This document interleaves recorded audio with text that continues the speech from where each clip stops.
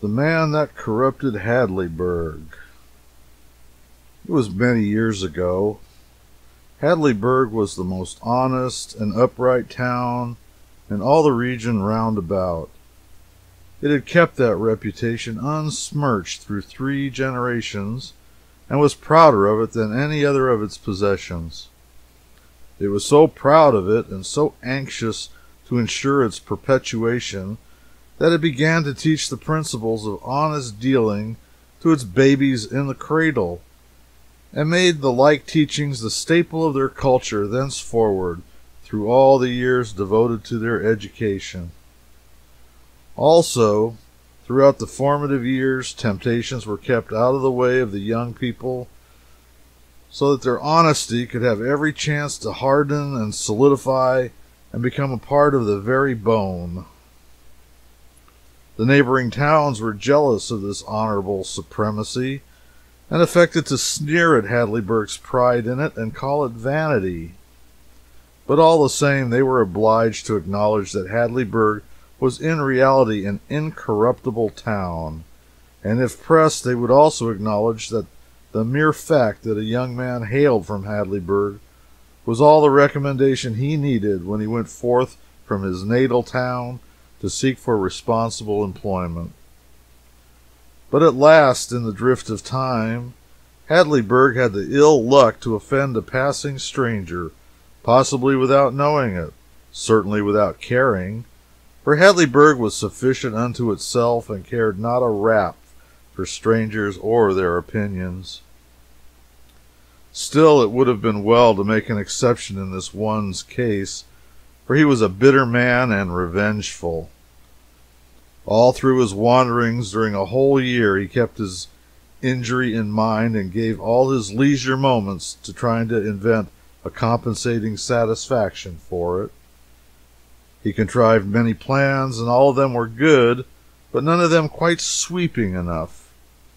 The poorest of them would hurt a great many individuals, but what he wanted was a plan which would comprehend the entire town, and not let so much as one person escape unhurt. At last he had a fortunate idea, and when it fell into his brain, it lit up his whole head with an evil joy. He began to form a plan at once, saying to himself, "That is the thing to do. I will corrupt the town." 6 months later he went to Hadleyburg, and arrived in a buggy at the house of the old cashier of the bank about 10 o'clock at night. He got a sack out of the buggy, shouldered it, and staggered with it through the cottage yard, and knocked at the door. A woman's voice said, "Come in," and he entered, and set a sack behind the stove in the parlor, saying politely to the old lady who sat reading the Missionary Herald by the lamp, "Pray keep your seat, madam. I will not disturb you. There, now, it's pretty well concealed. One would hardly know it was there. Can I see your husband a moment, madam?" "No, he's gone to Brixton, and might not return before morning." "Very well, madam, it's no matter. I merely wanted to leave that sack in his care, to be delivered to the rightful owner when he shall be found. I am a stranger. He does not know me. I am merely passing through the town tonight to discharge a matter which has long been in my mind. My errand is now completed, and I go pleased and a little proud, and you will never see me again. There is a paper attached to the sack which will explain everything. Good night, madam." The old lady was afraid of the mysterious stranger, and was glad to see him go. But her curiosity was roused, and she went straight to the sack and brought away the paper. It began as follows: "To be published, or the right man sought out by private inquiry, either will answer. This sack contains gold coin weighing 160 pounds 4 ounces. Mercy on us, and the door not locked." Mrs. Richard flew to it in all a tremble, and locked it, then pulled down the window shades, and stood frightened, worried, and wondering if there was anything she could do towards making herself and the money more safe. She listened a while for burglars, then surrendered to curiosity, and went back to the lamp and finished reading the paper. I am a foreigner, and I am presently going back to my own country to remain there permanently. I am grateful to America for what I have received at her hands during my long stay under her flag, and to one of her citizens, a citizen of Hadleyburg. I am especially grateful for the great kindness done me a year or two ago. Two great kindnesses, in fact. I will explain. I was a gambler. I say I was. I was a ruined gambler. I arrived in this village at night, hungry and without a penny. I asked for help in the dark. I was ashamed to beg in the light. I begged of the right man. He gave me $20. That is to say, he gave me life as I considered it. He also gave me a fortune, for out of that money I've made myself rich at the gaming table. And finally, a remark which he made to me has remained with me to this day, and has at last conquered me, and in conquering has saved the remnant of my morals. I shall gamble no more. Now, I have no idea who that man was, but I want him found, and I want him to have this money, to give away, throw away, or keep as he pleases. It is merely my way of testifying my gratitude to him. If I could stay, I would find him myself, but no matter, he will be found. This is an honest town, an incorruptible town, and I know I can trust it without fear. This man can be identified by the remark which he made to me. I feel persuaded that he will remember it, and now my plan is this. If you prefer to conduct the inquiry privately, do so. Tell the contents of this present writing to anyone who is likely to be the right man, and if he shall answer, I am the man, the remark I made was so and so, apply the test, to wit. Open the sack, and in it you will find a sealed envelope containing that remark. If the remark mentioned by the candidate tallies with it, give him the money and ask no further questions, for he is certainly the right man. But if you shall prefer a public inquiry, then publish this present writing in the local paper with these instructions added, to wit. 30 days from now, let the candidate appear at the town hall at 8 in the evening, Friday, and hand his remark in a sealed envelope to the Reverend Mr. Burgess, if he will be kind enough to act. And let Mr. Burgess there, and then destroy the seals of the sack, open it, and see if the remark is correct. If correct, let the money be delivered with my sincere gratitude to my benefactor thus identified. Mrs. Richards sat down gently, quivering with excitement, and was soon lost in thinkings after this pattern. What a strange thing it is, and what a fortune for that kind man who set his bread afloat upon the waters. If it had only been my husband that did it, for we are so poor, so old and poor. Then with a sigh, but it was not my Edward. No, it was not he that gave that stranger $20. It is a pity, too. I see it now. Then with a shudder, but it's gambler's money, the wages of sin. We couldn't take it. We couldn't touch it. I don't like to be near it. It seems a defilement.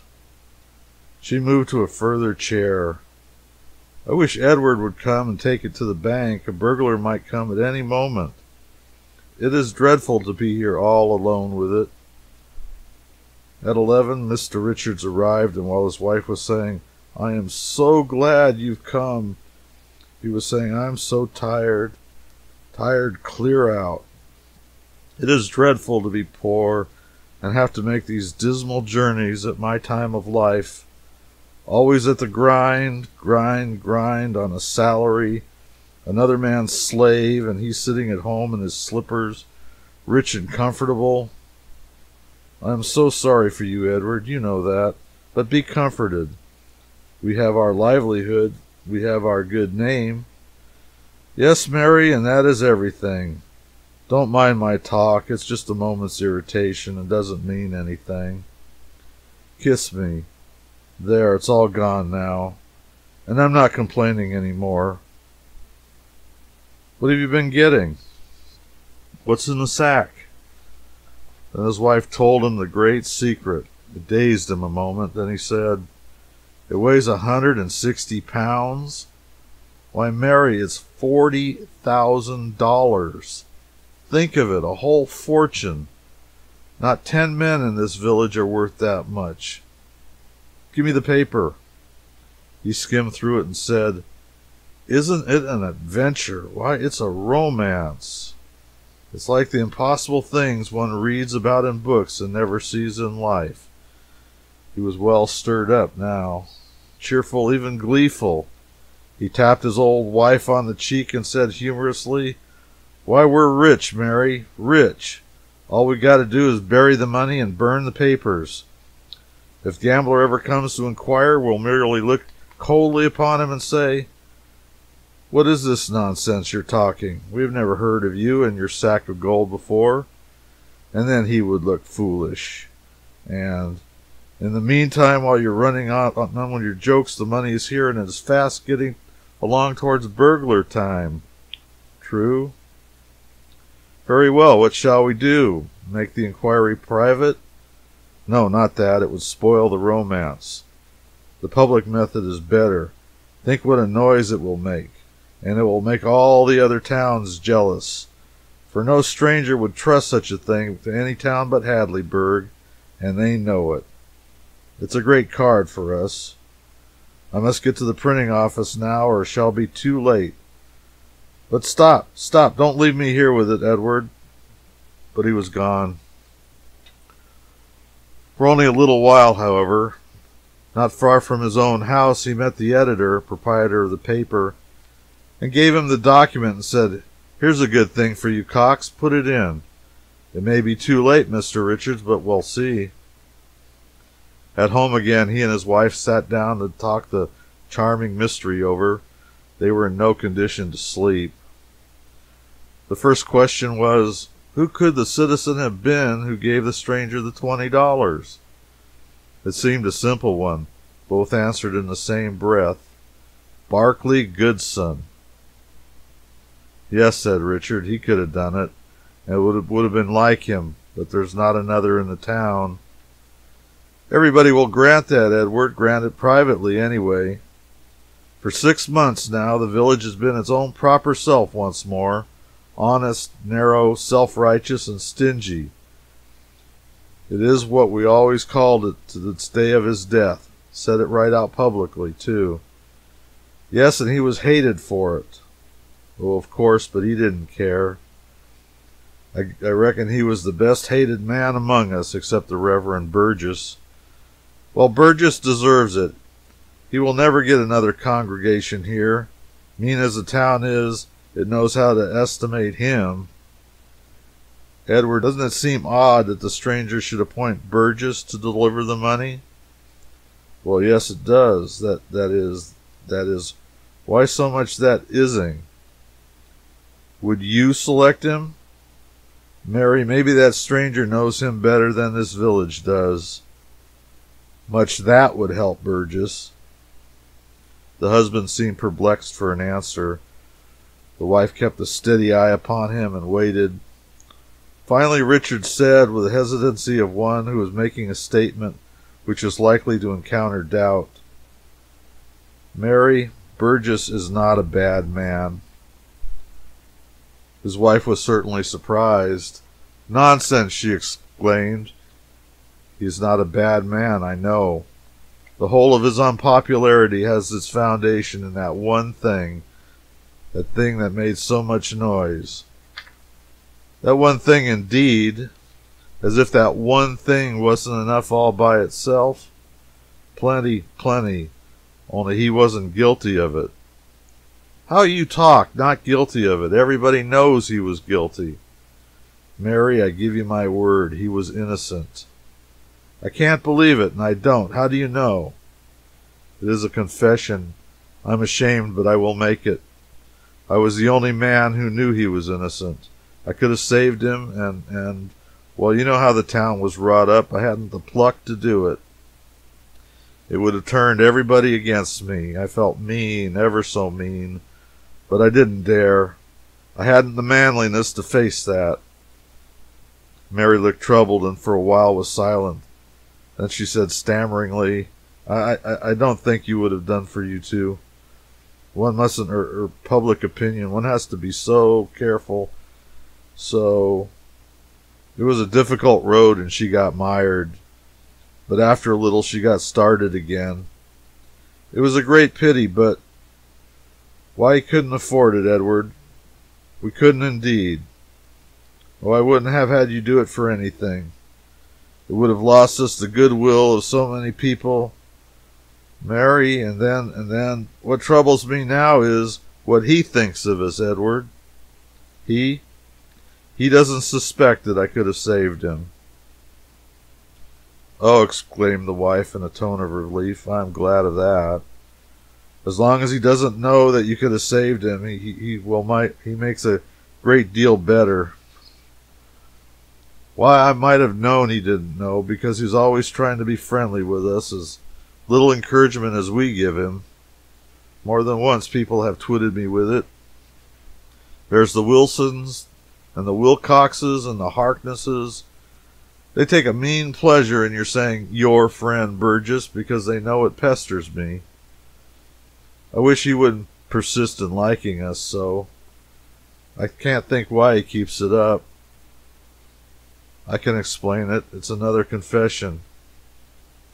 When the thing was new and hot, and the town made it a plain to ride him on a rail, my conscience hurt me so that I couldn't stand it, and I went privately and gave him notice, and he got out of town and stayed out till it was safe to come back.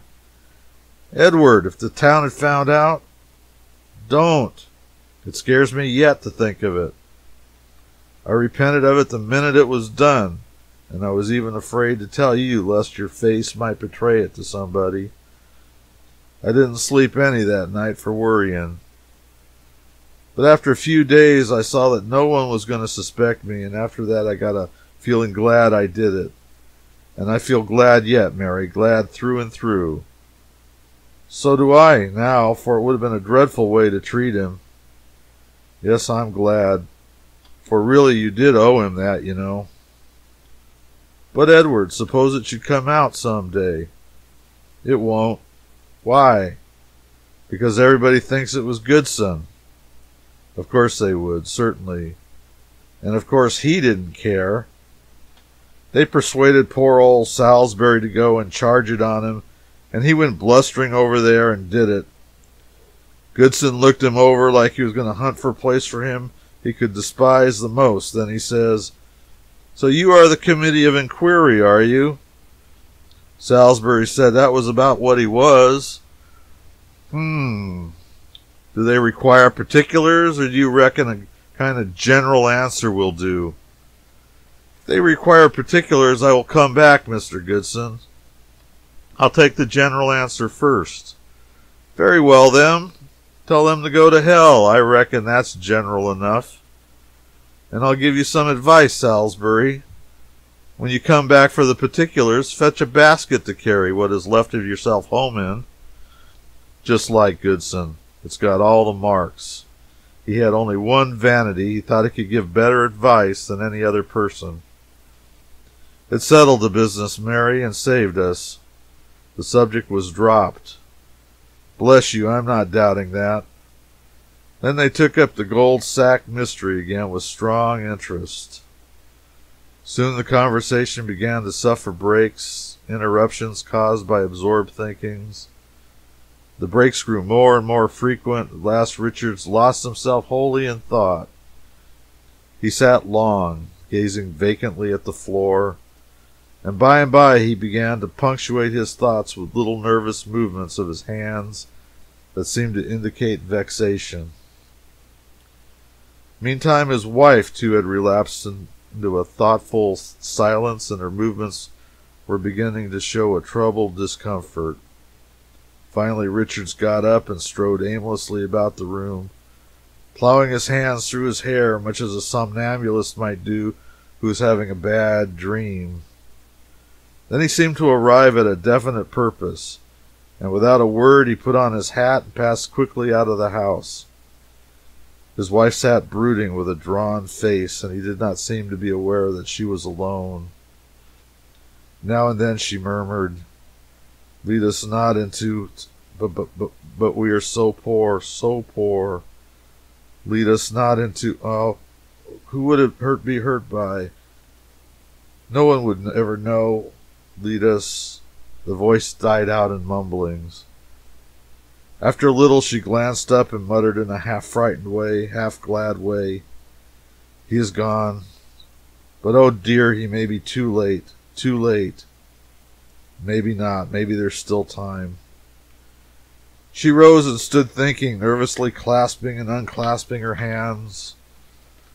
A slight shudder shook her frame, and she said out in a dry throat, "God forgive me. It's awful to think such things. But Lord, how we are made, how strangely we are made." She turned the light low and slipped stealthily over and knelt down by the sack and felt of its ridgy sides with her hands and fondled them lovingly. And there was a gloating light in her poor old eyes. She fell into fits of absence and came half out of them at times to wonder if we had only waited, oh, if we'd only waited a little and not been in such a hurry. Meantime, Cox had gone home from his office and told his wife all about the strange thing that had happened, and they had talked it over eagerly and guessed that the late Goodson was the only man in town who could have helped a suffering stranger with so noble a sum as $20. Then there was a pause, and the two became thoughtful and silent, and by nervous and fidgety. At last the wife said, as if to herself, "Nobody knows this secret but the Richardses and us, nobody." The husband came out of his thinkings with a slight start and gazed wistfully at his wife, whose face was becoming very pale. Then he hesitantly rose and glanced furtively at his hat, then at his wife, a sort of mute inquiry. Mrs. Cox swallowed once or twice with her hand at her throat, and then in place of speech she nodded her head. In a moment she was alone and mumbling to herself. And now Richards and Cox were hurrying through the deserted streets from opposite directions. They met, panting, at the foot of the printing office stairs, and by the night light there they read each other's face. Cox whispered, "Nobody knows about this but us." The whispered answer was, "Not a soul, on honor, not a soul." "If it isn't too late to—" The men were starting upstairs. At this moment they were overtaken by a boy, and Cox asked, "Is that you, Johnny?" "Yes, sir." "You needn't ship the early mail, nor any mail. Wait till I tell you." "It's already gone, sir." "Gone?" It had the sound of unspeakable disappointment in it. "Yes, sir. Timetable for Brixton and all the towns about changed today, sir. Had to get the papers in 20 minutes early. I had to rush. If I'd been 2 minutes later—" The men turned and walked slowly away, not waiting to hear the rest. Neither of them spoke during 10 minutes. Then Cox said in a vexed tone, "What possessed you to be in such a hurry? I can't make out." The answer was humble enough. "I see it now, but somehow I never thought, until it was too late." "But the next time be hanged, it won't come in 1,000 years. Then the friends separated without a good night and dragged themselves home with the gait of mortally stricken men. At their homes their wives sprang up with an eager, "Well?" then saw the answer with their eyes and sank down sorrowing without waiting for it to come in words. In both houses a discussion followed of a heated sort, a new thing. There had been discussions before, but not heated ones, not ungentle ones. The discussions tonight were sort of seeming plagiarisms of each other. Mrs. Richards said, "If you'd only waited, Edward, if you'd only stopped to think. But no, you must run straight to the printing office and spread it all over the world. It said publish it. That is nothing. It also said do it privately if you liked. There now, is that true or not?" "Why, yes, it's true." But when I thought what a stir it would make, what a compliment it was to Hadleyburg, that a stranger should trust it so. Oh, certainly, I know all that. But if you'd only stopped to think, you would have seen that you couldn't find the right man, because he's in the grave, and he hasn't a chick nor child nor relation behind him. And as long as the money went to somebody that awfully needed money and nobody would be hurt by it, and she broke down crying. Her husband tried to think of some comforting thing to say, and presently came out with this. But after all, Mary, it must be for the best. It must be. We know that. We must remember that it was so ordered. Ordered? Oh, everything's ordered. When a person has to find a way out, when he has been so stupid, just the same it was ordered that the money should come to us in a special way, and it was you that must take it on yourself to go meddling with the designs of Providence. And who gave you the right? It was wicked. That is what it was, just blasphemous, presumptuous, and no more becoming to a weak and humble professor of... But, Mary, you know how we've been trained all our long lives, like the whole village, till it is absolutely second nature to us to stop not a single moment to think when there's an honest thing to be done. Oh, I know it, I know it. It's been one everlasting training and training and training in honesty, honesty shielded from the very cradle against every possible temptation. And so it's artificial honesty, and as weak as water when temptation comes, as we have seen this night. God knows I never had a shade nor shadow of any doubt of my petrified and indestructible honesty until now. And now under the very first big and real temptation, Edward, it's my belief that this town's honesty is as rotten as mine is, as rotten as yours. It is a mean town, a hard, stingy town, and hasn't a virtue in the world but this honesty it's so celebrated for and so conceited about. So help me, I do believe that it ever comes the day that its honesty falls under great temptations, its grand reputation will go to ruins like a house of cards. There now, I've made confession and I feel better. I'm a humbug, and I've been one all my life without knowing it. Let no man call me honest again. I will not have it. Well, Mary, I feel a good deal as you do. I certainly do. It seems strange, too, so strange. I never could have believed it, never. A long silence followed. Both were sunk in thought. At last the wife looked up and said, I know what you're thinking, Edward. Richard had the embarrassed look of a person who is caught. I'm ashamed to confess it, Mary, but it's no matter, Edward. I was thinking the same question myself. I hope so. State it. You were thinking if a body could only guess what the remark was that Goodson made to the stranger. It's perfectly true. I feel guilty and ashamed. And you? I'm past it. Let us make a pallet here. We've got to stand watch till the bank vault opens in the morning and admits the sack. Oh dear, if we hadn't made the mistake. The pallet was made, and Mary said, The open sesame, what could it have been? I do wonder what that remark could have been. But come, we will get to bed now. And sleep? No, think. Yes, think.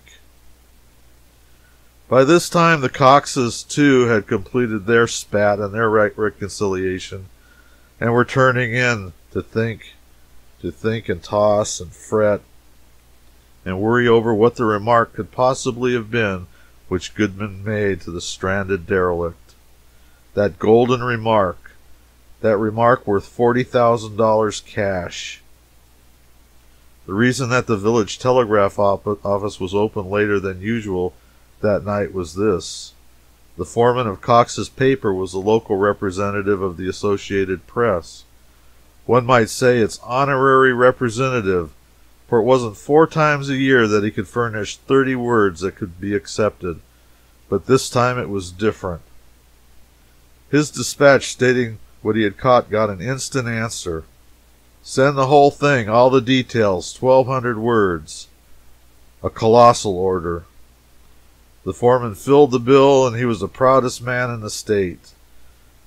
By breakfast time the next morning, the name of Hadleyburg, the incorruptible, was on every lip in America, from Montreal to the Gulf, from the glaciers of Alaska to the orange groves of Florida, and millions of people were discussing the stranger and his money sack, and wondering if the right man would be found, and hoping some more news about the matter would come soon, right away.